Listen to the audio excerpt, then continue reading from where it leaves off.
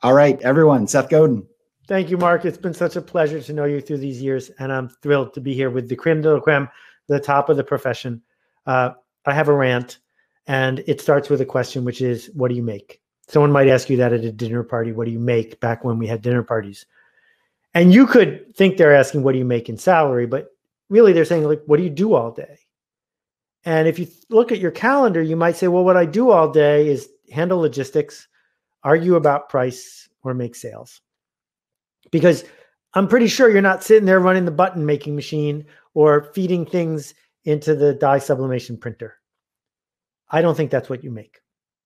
I think what you make is stories. I think that there's always going to be somebody who's a little faster and a little cheaper than you at matching the RFP. There's always going to be somebody who's eager to race to the bottom. But telling stories that resonate with the person who is working with you or for the person who's receiving what you worked on, telling stories, that is rare. That is scarce. So first, I want to start with B2B. What's the difference between B2B selling and selling to a consumer? It's simple. When you sell to a consumer, they're spending their money. And so all of the drama and all of the overhead of money kicks in. When you're selling to a business, they're spending the boss's money. And what that means is the only question they're asking themselves is, what will I tell my boss?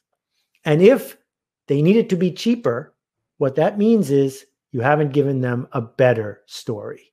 Unless there's a better story, the default story to tell your boss is either I bought what we bought last year because you were so smart to pick it, or I got the cheapest one.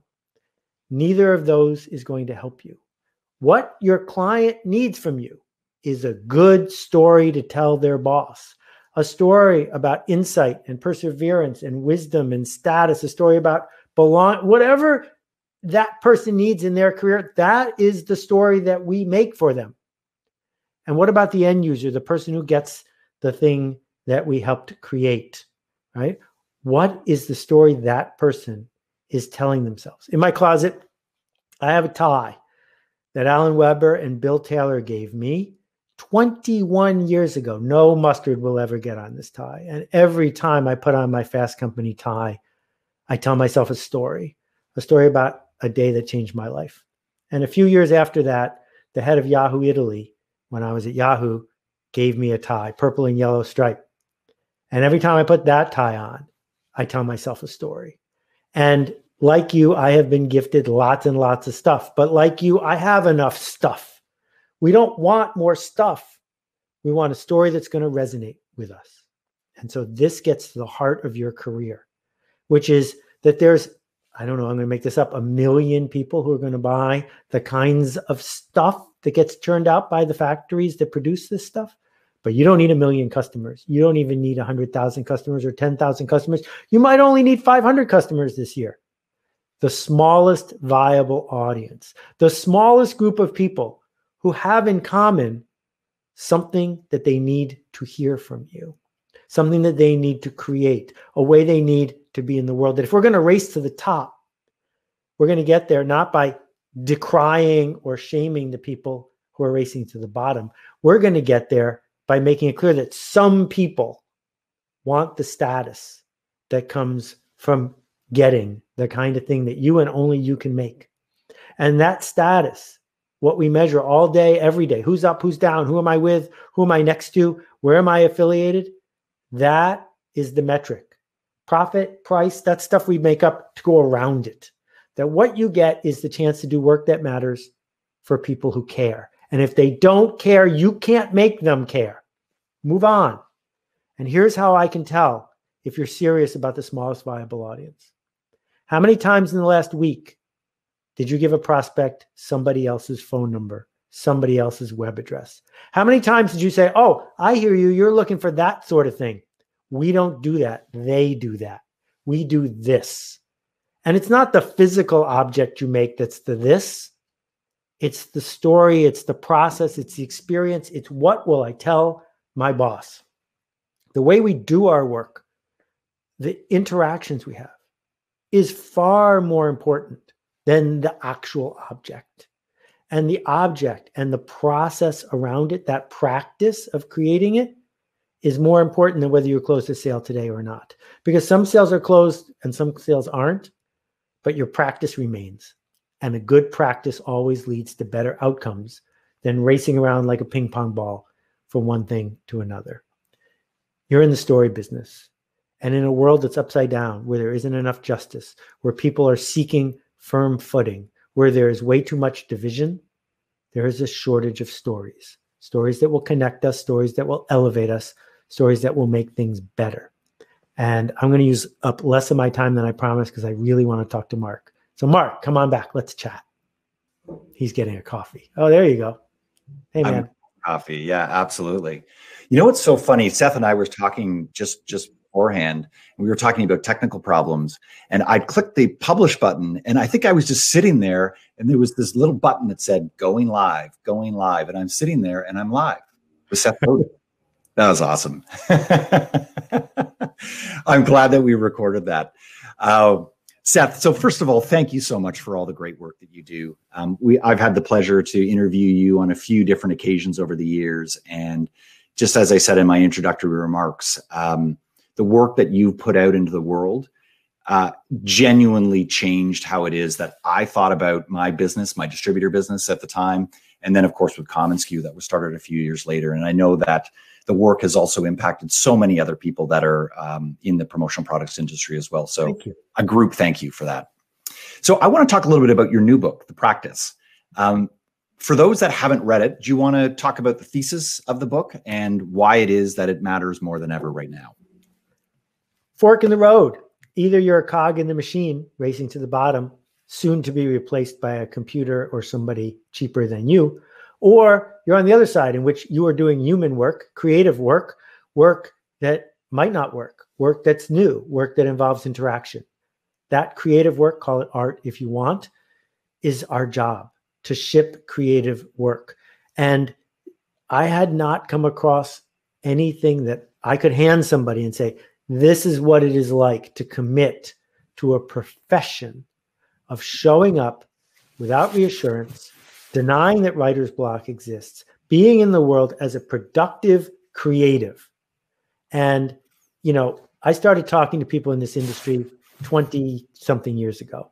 And 20-something years ago, people sounded like taxi drivers dismissing Uber, right? Oh, we're not really worried about the internet.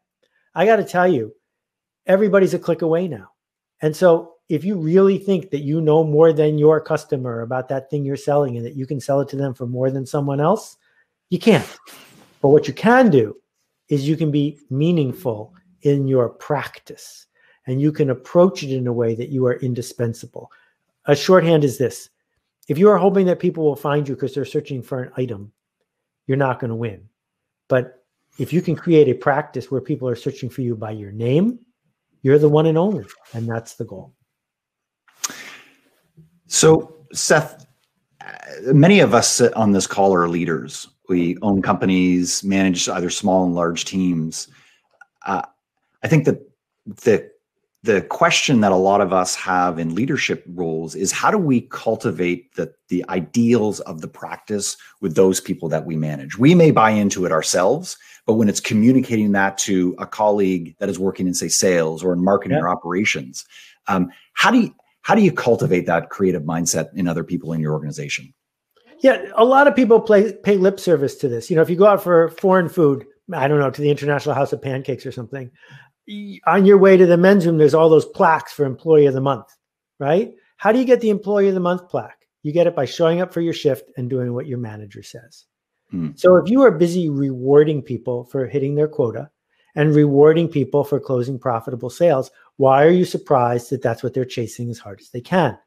On the other hand, if you say to somebody who hasn't messed up in 2 months, as I did once, if you don't mess up something soon, it means you're not trying hard enough, and I'm going to fire you.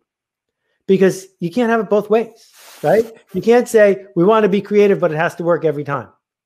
Instead, what you've got to say is, we need to develop a unique perspective. And the word unique means we're not copying what other people are doing. We're doing it our way.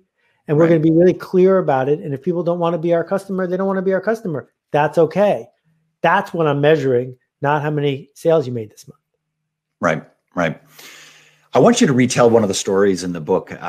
It was a story where you told the story of Pythagoras, CSNY, and specifically the cantankerously Canadian Neil Young, I should say, and this concept of the fifth hammer. And the whole concept of it was, and you'll talk about it better than me, but I'll just set it up, is the concept that diversity is so important in a team. So first of all, I'd like you to describe the story, what it means. And then I'd like for you to talk a little bit about how we can encourage those fifth hammers amongst us, because I think that our natural reaction is to try to repel them because they're a pain in the ass. They're questioning authority. But at the end of the day, it's Neil Young that made CS&Y so amazing. Yeah. So Pythagoras was a nutcase, but he was also really good with triangles. And one of the things he was trying to do is understand harmony. And he walked past a blacksmith shop. And the way blacksmiths worked in the old days and still to this day is there's a lot of hammering going on. And as he passed by, he heard, as they were striking in unison, this beautiful chord. So as Pythagoras was wont to do, he raced into the shop and took every single person's hammer away from them. And then he carefully weighed each hammer. And what he discovered is that the first 4 hammers built an orderly scale in weight.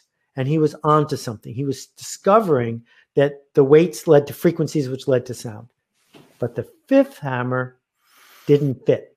The 5th hammer was a little off, and that's why it was beautiful. And in my book, I talk about how Crosby, Stills, and Nash made beautiful harmonies, but it wasn't until Neil Young showed up, cantankerous Neil Young, just a little bit off at any given moment, that they made something that was absolutely spectacular. And what we have the chance to do, and it doesn't necessarily have to be the people who are sitting in your office, but in the creative work that you do, is everyone the same? Does everyone have the same point of view? Is everyone seeking the same thing? Because if so, you're going to get something that's predictable. On the other hand, if you seek out unusual combinations, if you seek out different points of view, different backgrounds, different perceptions of privilege or whatever it is, you have a chance to do something that's actually really special. And then I'd love for you to talk a little bit more about how we can try to bring out those people in our organizations, how we can really celebrate them. And maybe that's a comment about diversity and hiring. We have an industry, Seth, that is pretty homogeneous in terms of the way that a lot of us look, a way a lot of us think, a way a lot of us approach selling and marketing. And I think that as a very general comment, I think the promotional products industry is one that has generally fit into this homogeneous box and has kind of repelled that outside perspective. Maybe it's because we feel we're this protected little business. Any advice for how it is that we might be able to get outside of our own heads? So I'm riffing here from Scott Page. If you go to listen to the Toronto All Clarinet Orchestra, you will discover that it doesn't sound very good. And there are 2 reasons. There's no such thing as the Toronto All Clarinet Orchestra. And number 2 is if there was, you don't want to hear just clarinets. You need violins and trumpets and everything to make an orchestra. So Scott's point is you shouldn't go hire people who are different from you because it's the right thing to do. You should do it because you will actually come out ahead. And this idea that differences in background enable us to be more than clerks is the key. And I think more than a clerk is a fine slogan, because too many people, there are certain industries like real estate where it's super easy to get into the industry. And because it's super easy to get into the industry, people are afraid and they try to fit in all the way. Right. Don't be a clerk, because lots of people can look up the catalog number and submit the JPEGs. That if you're going to be more than a clerk, you're going to have to dance with some level of tension. Yeah. And that involves discovering the stories that people need to hear. So a little aside, a case study. You may have heard of Tom's Shoes, and at its peak, it was worth $500 million. I want to explain briefly what people don't really understand about how Tom's Shoes did that. Because let's start with this. Every person in North America who bought a pair of Tom's Shoes already had shoes. They weren't buying shoes because they needed Yep. shoes. They were buying shoes because they wanted shoes. Why did they want shoes?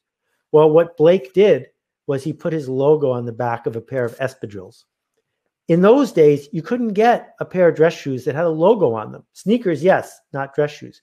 What kind of person is going to be an early adopter of that? Well, as everyone knows, Tom did a 1-for-1, buy one pair of shoes, they'll give a pair of shoes to someone in need. And you're walking down the street with these shoes on, and your friend says, wow, nice shoes. Why does she say that? Because there's a big ass logo on the back, right? That's not supposed to happen. She's sort of shading on you a little bit.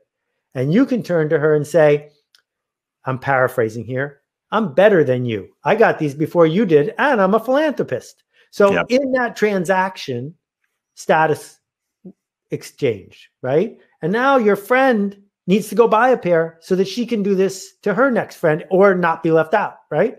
Right. That dynamic couldn't have come from somebody who had spent their whole life in the shoe industry because they knew how shoes were supposed to be. Right. It happened because someone showed up and said, what story is going to resonate with the person who's going to talk about what I do? Right. Right. It's interesting. I think you talk in one of your books, or it might have been a recent blog post about the musical Hamilton. You talk about the ultimate outsider. You think about telling the story of one of the founding fathers of your country in the U.S. from someone who was an outsider in the traditional sense. And I just think that's such a magical story. I wanted to bring that up. And because our family's been so obsessed with the musical, I thought I'd ask you this question. You talk about this idea of how it is that it's best to cater to a micro audience as opposed to this mass audience.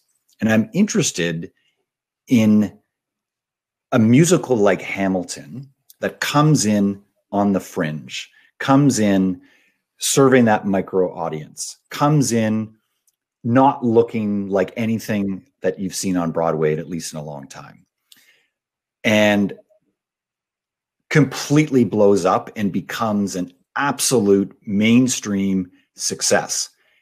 My question for you, and we can all understand why it's become a success because it's a genius musical, but is that the exception? Is that the lightning in a bottle? Is that the 1 in a million time where you try to go in through that little nook and cranny door and then all of a sudden you're a blockbuster hit? Okay, so a couple of things I want to start with. I never use the word micro. I think we should use the word specific. Okay. Because there's nothing wrong with being specific. In fact, it's the only way forward. The second thing I'll point out is that most people who are listening to this would be thrilled to have a Hamilton-sized success on their hands. I would like to say that 99.4% of the people in the United States have never seen it. That it sold fewer than 2 million tickets. Do the math, right? I'm thrilled that the vice president of my country saw it. I hope that it resonated with him and maybe helped him stand up the other day. But the thing is that Lin-Manuel never set out to make a musical for everyone. He set out to make a musical for someone. And, you know, I gave a speech to the Broadway producers. There were like 100 people who produced Broadway plays there.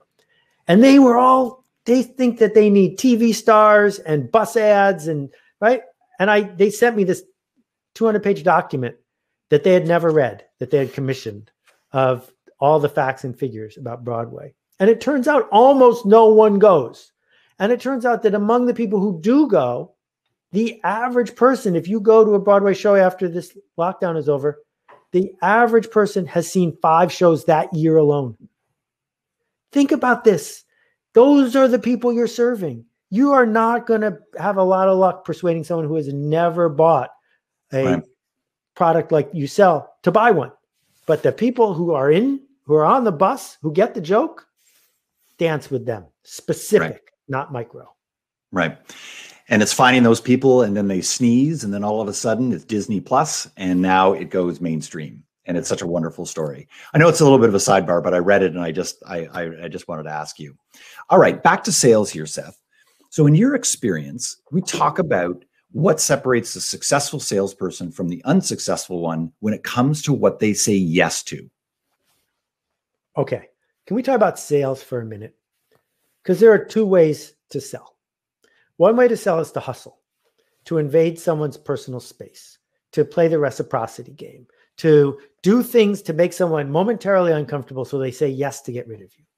And the other way to sell is to say that this person has a locked trunk in their office, and the locked trunk is filled with valuable stuff, and you have a key, and you're willing to sell it to them for $5. The key is worth way more than $5. In fact, no one volunteers to buy anything that isn't worth more than it costs. So in fact, sales is service.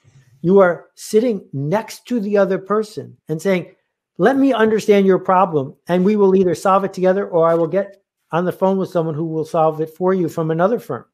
Because when you do that, you build a career. You don't just make a sale. Absolutely. And I had to ask you that because this is an industry of people, and myself included. So I'm prepared to accept some of the fall for this, that at least earlier in their career say yes to everything, right? You want an order, we can get it for you. Yes, yes, yes, yes, yes. And it doesn't become too long until you realize that you're just swimming in problems, swimming in fires. And at the end of the day, you would have been much better served if you were that much more focused. So I think it's really, I appreciate your opinion on that. All right, last question about the book, and then we're going to move into 2021, and then we're going to talk a little bit about COVID. So you talk in the book about the difference between a hack, a professional, a failure, and an amateur. Could you highlight those, because we might be able to identify those four different people in our business, and we can talk about how it is that we can elevate ourselves to the status of professional. Okay, so we don't have enough time to go into all the details of this because it's a little complicated, but let me try. An amateur is great. I love amateurs. I am an amateur at many things. Do it because you love it. Do it because it gives you a joy. Do not sell it. If you sell the thing you are an amateur at, your hobby, you are no longer allowed to love what you do because it's for the customer. It's not for you anymore. A professional, on the other hand, makes a promise. She shows up and she says, this is going to happen. And then it does. Whether or not she's in a good mood, whether or not she feels like it, a professional shows up and keeps the promise. So the idea of authenticity when we're doing our professional work makes no sense. People don't need you to be authentic. They need you to be consistent, to be the very best version of you it is possible to be in this moment and in the next moment. And right. So amateurs get to say, I do what I love. But professionals have to say, I love what I do. Right. And that's completely different. Now, you brought up hacks. There's nothing wrong with being a hack as long as you know what it is and you're doing it on purpose. A hack says, what do you need? I've got it. A hack is completely driven by the short-term needs of the person they are serving. That's different than the artist who seeks to make change happen. That person hears what the audience wants, but gives them what they really want instead, and dances with that tension of saying, I'm not going to play my greatest hits. I am not going to do the easy thing. I'm going to say to the client, you shouldn't buy that because your boss is going to hear that you shipped something crappy. Don't do it. To say that, that's not the work of a hack. The hack just says, did your check clear? I'll ship it to you tomorrow. And one of the sorry, go ahead, please. No, I'm done with that rant. Well, I think that one of the things that was so profound in that was this concept of having a point of view, having an opinion, and that's really the province of a professional. And I think about my personal journey in both of my business in this industry, and I know lots of, I think my friends in this industry would feel the same way. You start off, you're a hack. You're taking every order that's out there, and it's a bit embarrassing that you don't have that focus. Where then over time, you become the go-to person that has an opinion about your client's business, what keeps them up at night. And so that way you move away from being the stress toy salesperson into someone that is the definitive expert in selling merchandise programs to summer camps in Ontario, which I know you care about. And that's, of course, what we became. Right. I want to pause for a quick second. We're going to have fun with this, Seth. So I was just taking a look at the chat, and there's a couple of people, and I'll call her out because she's a wonderful person. Dawn Ruler is saying, "Is this session recorded? Because Mark had a wardrobe change, and Seth's lighting looks so great. I don't think my lighting's as good as yours, but we're gonna have some fun with this." So yes, Dawn and everyone in this community, Seth and I are here at 5:33 p.m. Eastern Standard Time. I'm in Toronto. He's in New York. And we are having the time of our lives right here, doing this live with all of its warts. But we're going to record it, right? Yes, we are going to record it. We could conjugate the sentence differently as recorded for future. I wanted that for posterity. And I had to change my shirt because I was getting a little hot with my other t-shirt. This event's been going on a long time. And I know you wear a tie, and I had to look respectable here. All right, I want to move on to 2021. Seth, I emailed you on December 24th when you wrote this blog post that stopped me in my tracks. It's called "The Seeds We Plant," and in it you talk about the importance of planting seeds regardless of the climate we find ourselves in. You reference tragedies like forest fires. I'm going to equate that to something like COVID, giving birth to sylvan glades. That's your term. A bright post-COVID future is how I might relate that to a sylvan glade.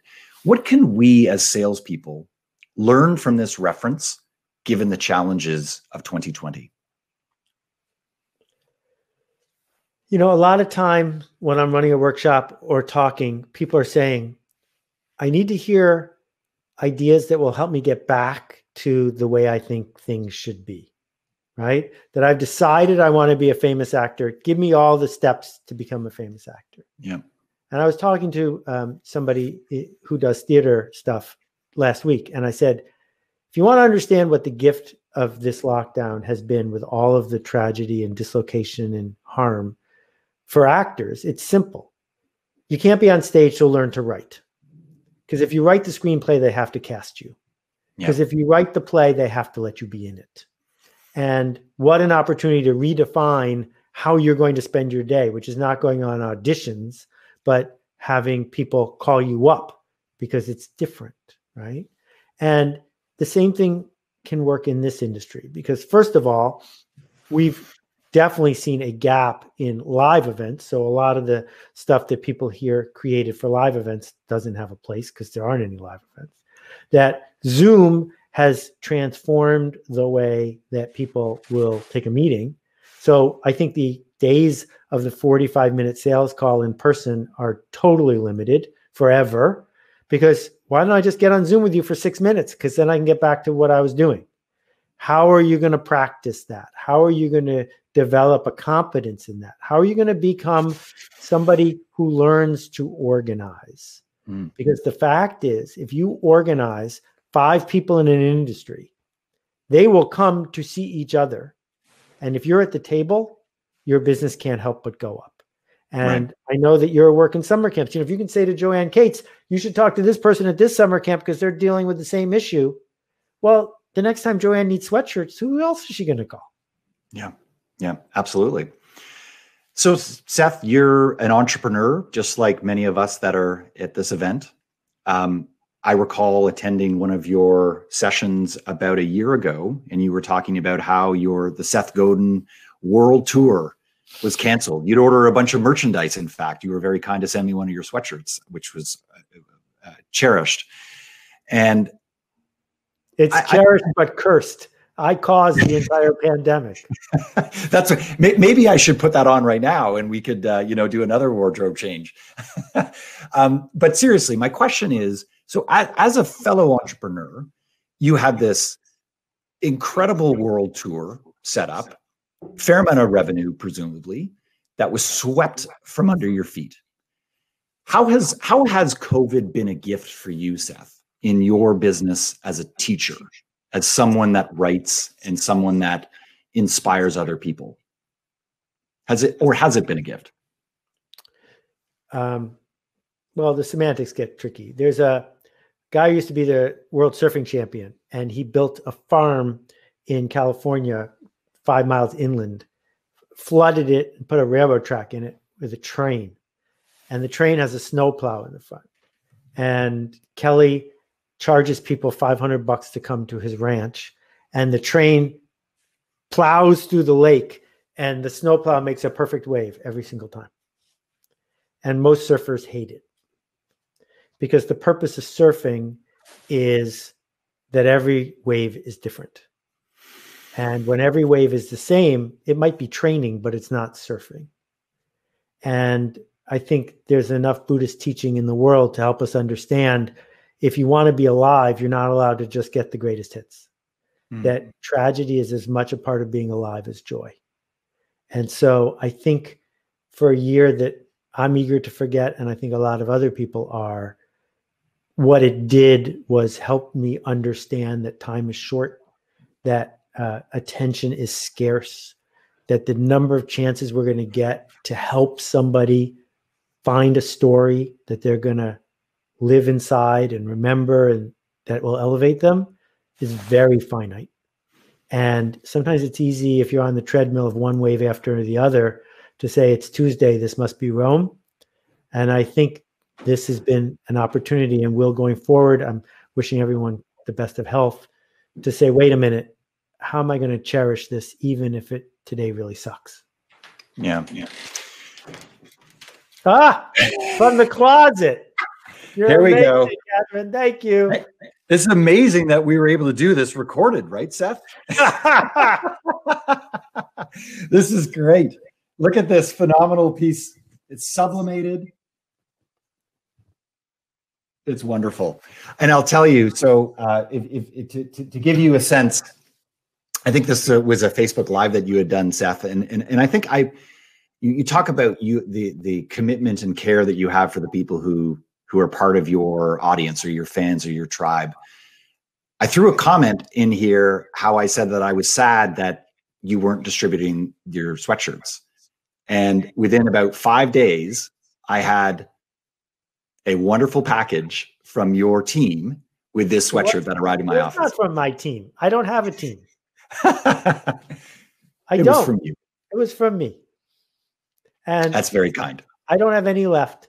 But the idea that there are humans in the world who get the joke, who care, who turn on lights for other people, if I can help somebody like that feel seen and encouraged, that's a good day for me. Mm-hmm. Well, thank you for that. And the cameo there from Catherine. All right. There's so much that we can talk about. I've got a bunch more questions here, but certainly respectful of your time. One of the things that you write, Seth, is, quote unquote, attitudes are skills and good taste is a skill. What do you mean by that? All right. So let's start with the first one. We understand that typing is a skill and juggling is a skill. They can be learned. You can decide. What about trustworthiness, honesty, respect, treating people with dignity? Well, you didn't do any of those things when you were 3. So where did they come from? You learned them, and you can do them more. We know you can do them more. Each of us can, if we choose to practice the skill. So they're skills. This is great news, as my friend Zig Ziglar taught me. It's great news because if they're skills, you can go get them if you want them. And one of the skills is good taste. And in writing the practice, I couldn't find any definition of good taste that made any sense to me. So I made one up, and no one has helped me make it better. So here we go. Good taste is knowing what your customers want just before they do. And so some musicians have good taste because no one's heard that record before, and it comes out and we go, I really like that. Well, because they have good taste. And where do you get good taste? You get good taste from domain knowledge, from doing the reading, from putting your work into the world and watching what happens. And you can't get good taste by yourself in the dark. You get good taste by being in the world and choosing who it's for and being able to say, I made this because I think it's going to turn on a light for you. Too often we default to being a hack and say, what do you want? And then when we do that, we're giving that other person the responsibility for having good taste when it should be your job because you know more about this domain than your customer does. Seth, I want to switch gears. What's your favorite book? 2 questions that you wrote and from someone else? The book that was the one that changed my life the most was Linchpin, followed by The Practice. Both took a very long time, and they changed the way I looked at things. The book that sold the fewest copies is called Survival is Not Enough. It took the longest to write, 7 hours a day, every day for a year, but it's about evolution, so some people aren't crazy about that. Which book have I read that is my favorite? Favorite's so hard with somebody else's book. I think, if I look at a book like Caste by Isabel Wilkerson, that's the book of 2020. It's the book that everybody needs to read. If I look at a life's work, something like The Gift by Lewis Hyde, something like The Art of Possibility by Ben and Roz Zander, something like Debt by David Graeber, these are seminal works. This is why books were invented, because 50 years from now, it doesn't matter if there's electricity. It doesn't matter what operating system you've got. 50 years from now, you can pull one of those books off the shelf and it will change your mind. There's a riff of yours, Seth. I think you've said something. If you want to do something really well, you have to be bad at it for much longer. And I don't think I'm paraphrasing it all that well, but I will often say it to my kids. If my kids, one of them is frustrated about playing piano or playing the saxophone, I say, well, you need to play a lot of bad saxophone first before you're going to play good saxophone. And they roll their eyes and go, oh gosh, Dad, you're so lame. But it's something that you wrote about some time ago. And I think about it often when we get frustrated as marketers or salespeople in this business. It's like, what do you expect?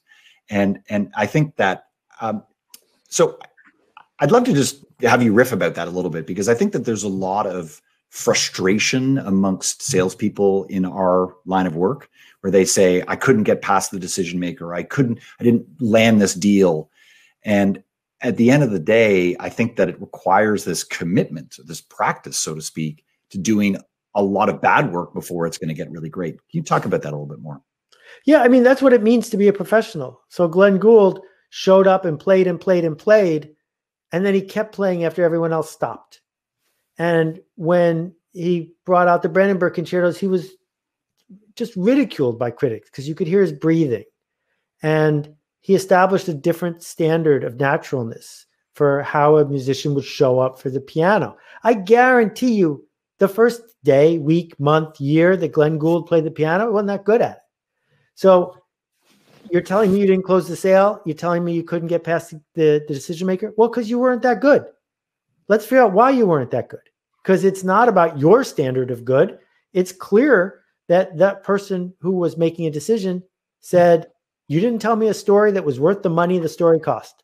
Because if you had, I would have handed over the money instantly, right? That if the story isn't worth what you're charging, you never make the sale. Right. So Seth, if you're okay, I'd love to ask maybe 2 or so questions from the audience, and then I think we can wrap this up.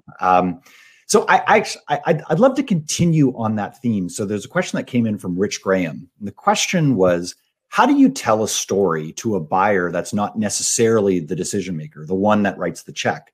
And so his concern is we seem to have a lot of admin buyers that are just sourcing stuff and don't care about a story. I think I know what your answer is, but I'd love for you to answer this on behalf of Rich. Right. So if you're contacted by somebody who will only be able to raise their status with the boss by getting the cheapest one, you should not do business with that person. You shouldn't be angry at them. You should open the door for when they need what you have, right? But, when I went to college, people used to go to a college I didn't go to the Coop, to buy a poster for their room. And a poster for your room costs $7. And if you walk into a gallery on Newbury Street and say, I'd like one of those $7 posters, they don't say you're an idiot. They don't say you're a bad person. They just say, we don't sell $7 posters. That what it means to buy a piece of fine art is you get a different emotional set. You get a different asset. You get everything's different. So when someone says, I'm dialing for dollars, can you beat this price for water bottles? The answer is, No, but when you're really ready to impress your customers and your boss and sit with us to do business the way we do business, we'll be here. And in the meantime, we'll keep selling to your competitors. Right. And I mean, it's wonderful advice, and maybe just a bit of pushback on that, Seth. What do you say to a distributor of promotional products who has, let's say, maybe 75% of their contacts are the person that we just talked about, this admin person whose job it is to go farm out the best possible price, and they can't get past this person? And selling to admin people is not necessarily a bad target. Is there a way of inspiring them to think beyond the numbers, to think beyond just that better price? Because surely these admin people can be inspired through stories, no? Don't call me Shirley. I'm sorry. There are two answers to the question. The first answer is travel agents used to ask me that question all the time when they were talking about how do I get someone to not use Travelocity and TripAdvisor and everything else. They're not travel agents anymore. And my friend who staked out her position of a very specific sort of travel is as busy as ever, because the world doesn't owe you that someone's going to pay extra for a thing. And if you can't find the people who need your story, then you need a different story. But in the case that you're talking about, the way that I would consider it is this. Non-ironically, appropriately, the things you send people are what you do for a living. Yeah. And if you can't figure out how to show up with something on that admin's desk that he or she wants to brag about, then you're probably not as good at this as you think you are. Right. And if the admin realizes that bragging about this thing they got makes their life better, they will brag about it. And if they start bragging about it, there's a chance that you will show up in front of someone who can make a decision. But beyond that, much bigger is, I would find, a set of either competitors or things that are aligned. And I'd say, I'm the best at that, this special thing, right? And I'd start a newsletter just for people who care about that special thing, highlighting one competitor after another who's doing great with that one thing. Because now the recipient, well, here's an easy way to remember it. How did Tesla become the most valuable company? Because the Model S broke every Mercedes in California. What does that mean? It means that as soon as the first Model S went down 101 in California, anyone who was driving a Mercedes, who'd been telling themselves the story of, I'm a good parent, I have a safe car, I have an expensive car, I have a lot of status, and I have the latest best. None of that's true anymore. So in that moment, the existence undid the story of the competition. You can do that same thing by creating not a different kind of water bottle. No, it's not going to help. A different process and understanding and experience, so that when people look around and they say, what am I going to tell my boss? They better get a piece of you, because otherwise they're in trouble. I love it. And it reminds me of the approach that I took in my time at Right Sleeve. And I really felt that what my job was to make my customer contact look good in front of their stakeholder, in front of their boss, or in front of their customer. Because a lot of the times you're dealing with people that are in mid-level positions in this industry, and they're people that are craving that acknowledgement of a job well done from their boss that doesn't want to deal with this. And you can come in and make them look like a superstar. You've got a customer for life. So it can certainly be very challenging at times, but I always felt that that's and really it doesn't always have to be the item. In fact, it might not be. I mean, like in the case of that sweatshirt I sent you, the woman who I worked with, that's all she does. Yeah. And so I knew that I wasn't going to have to revisit my thing. I didn't have a lot of time to get it right. Right. But it was really expensive to get it wrong. Yep. And that was really clear. I would hope that the people who are listening, as we start to wrap this up, here's what your motto could be. You'll pay a lot, but you get more than you pay for, because some of your clients want that. Absolutely. Seth, I got one bonus question for you on behalf of Rich Patterson. And I think Rich Patterson actually speaks for everyone who's watching this right now. What's the deal with the 250 on your mug? Oh, I buy a lot of weird stuff on the internet. And I used to have people in my office before March 4th, but now I don't. And this is a company that just puts random numbers on mugs so that you know it's your tea, not somebody else's tea. You just remembered this. I got like 4 of them. And I usually use a different mug when I'm speaking, but I knew I was going to be here with you for a while and I needed the biggest one in the office. That's all. That's my story. Is it because I blab on too much? Is that why? No, because sometimes I do a 20-minute talk. That's a small mug. This was a longer one. Yeah, that's great.